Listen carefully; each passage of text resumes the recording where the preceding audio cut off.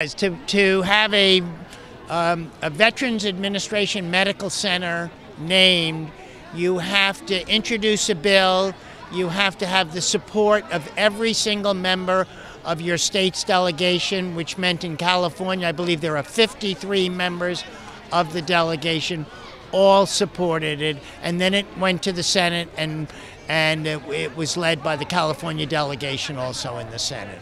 Is there a precedent for having a VA medical center named after a Holocaust survivor who may have served in the U.S.? This is the first time that a medical center has ever been named after a Holocaust survivor, U.S. member, somebody who earned the Congressional Medal of Honor, who was liberated by the U.S. military after the Second World War, was so moved this became his adopted country, came to this country, joined the military, and saved literally 40 to 150, we don't know how many, saved his platoon, was captured by the Chinese, saved prisoners in the camp by finding food, and then came back and became a great volunteer here at the VA, both received services and literally gave hundreds and hundreds of hours of community service. This is Tibor's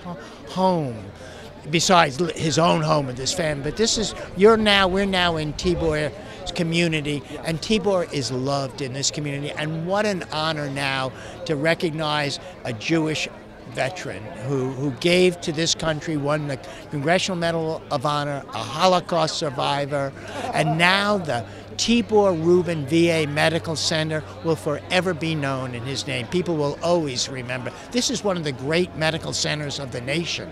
This is not a small medical center. You go around, this is one of the primary, you look at the resources and the facilities, this is one of the nation's largest and finest medical centers, and it now bears the name of Tibor Rubin. He seems to be beloved by the people from the hospital who know him. There doesn't seem to be a milquetoast attitude. Everyone of all faiths seem to be for this. Tibor was, you know, what I try to say, he's a hero not just because of his military service or what he did before. Tibor came to this hospital and he made people feel good. He made the other veterans here. He brought things for them. He went with walks with them. Tibor Rubin is beloved in this hospital. Outside of Long Beach, your district is not a predominantly Jewish district. What kind of a role model is Tibor for showing the essence of the Jew? Well, it's a wonderful story. You know, here is somebody who overcame a horrible story and lost his family in the Holocaust, survived the Holocaust, gave back to his new adopted country, and now is beloved by his adopted country. He will be, and this hospital will make sure that everybody in future generations knows the story of this Holocaust survivor, military hero, and wonderful human being. This tells the story of America. This is not, and the role of the Jewish Americans in America, just like there are roles of other immigrant groups in America. And it's wonderful that an immigrant like Jewish immigrant like Tibor forever will be known in this community as the person who the medical center was named after. What an honor.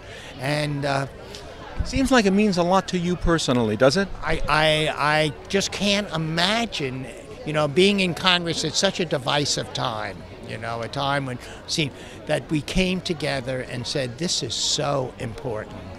Democrats and Republicans and the president. And that was one of the last acts of President Obama. And I think this just unites us and brings us together, and it's a wonderful thing to happen. That it took place one day after Victory in Europe Day, VE Day. Had the war gone a different direction, and if he was in a camp, Tibor would have died with the rest of his family. He would not have been. We would not be here honoring him today. That's right, if the war had gone the wrong way. So is it a special connection, you think, for the Veterans Hospital to have the veterans, World War II, Korea, who served this country and helped save people? Who, as was pointed out, not only was he a veteran, not only is it important to other veterans, but he was subjected to great anti-Semitism while he was in the military. And he overcame that, protected all his troops knew that he was sent on the most dangerous missions. He was not, he was discriminated by the sergeant, but Tibor overcame that. It's a wonderful story about how goodness and courage overcomes hatred and divisiveness.